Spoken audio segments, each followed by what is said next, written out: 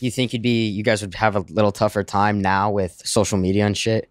Yeah, big time. Because we were right in the era of when it was just starting. So we got away with it a little bit. Oh, yeah. And it's just annoying, man. I mean, you're not even doing anything wrong. It's just annoying with the social media era, the cameras all over the place.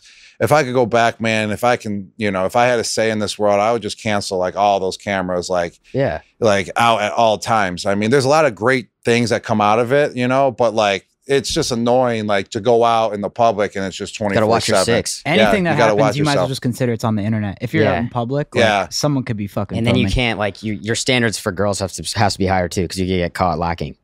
You know what I mean? Yes, exactly. That's a good point right there. You don't want to be seen with the dirty. Yeah. No, speaking from personal experience. Yeah. Did that happen to you? Yeah, and then you have to hear about it from them too. Yo, saw this. Right? That's true. That is true. Yeah. I love when I caught my buddy with someone. You might have gotten caught back in the day. I would have been caught back in the day for sure. Not even knowing. You're just blacked out, just running around, not even knowing what you're doing. Oh my God. Roasted in the locker room? Fuck that. We don't need that. No, you don't need that. That's a good point. Yeah.